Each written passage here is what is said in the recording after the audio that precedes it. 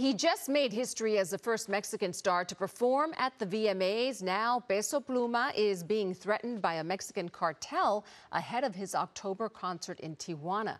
According to the LA Times, a banner was displayed in Tijuana on Tuesday threatening the 24-year-old Mexican star who praises El Chapo in his songs. The banner read, quote, "Refrain from presenting yourself on October 14th because it will be your last show due to your disrespect and loose tongue."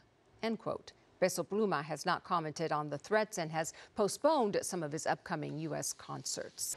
Hello, I'm Mark Brown. Get more great ABC7 content by clicking the subscribe button for our YouTube channel. And download the ABC7 Los Angeles streaming app on Fire TV, Android TV, Apple TV, and Roku to watch on your TV.